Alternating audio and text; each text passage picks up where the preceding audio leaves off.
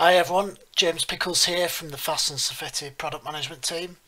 In this video I'm going to explain how to import shapes from Google Earth and use them as population objects in Safety.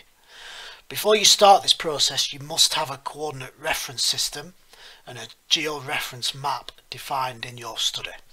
If you're unsure how to do this, then please go to our website where you will find a range of videos explaining how to do that. Alternatively, you can go to our YouTube channel, which is DMVGL Digital Solutions, where you will also find the same videos explaining how to do it.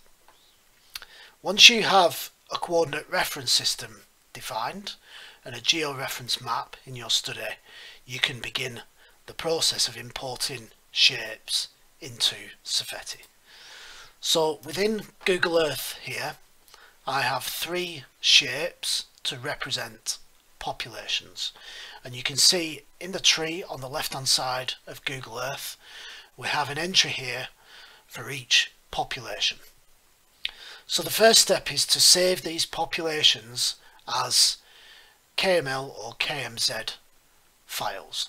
So you need to right click on the folder that contains the populations and then click Save Place As.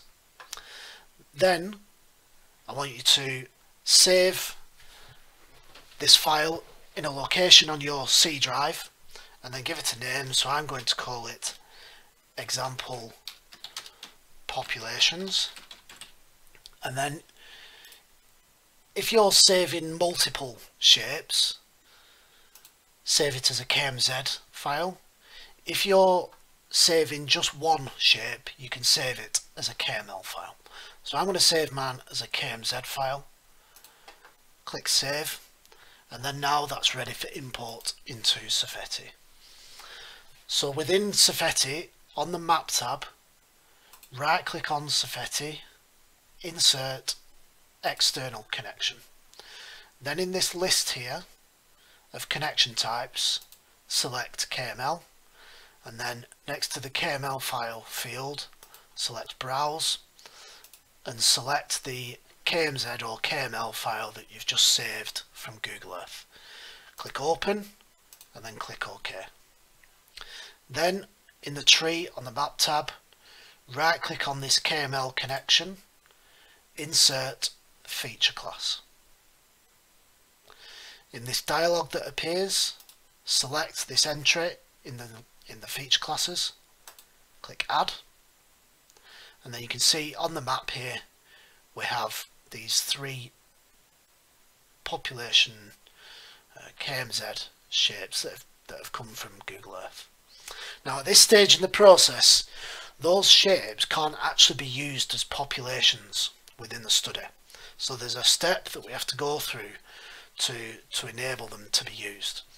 So what I want you to do is on the GIS input window, on the ribbon bar, I just want you to select the select icon and then just drag a box around these population Kmz objects. That will highlight the objects, and then just select Shapefile on the ribbon bar, and then this is going to save these Kmz shapes as shape files. So within a folder on your C drive, I'm going to use the same folder where I saved the Kmz. You don't have to, it can be a separate folder. Just give your shape file a name. So again, I'm going to call it Example Populations, and then this will be saved as an SHP file.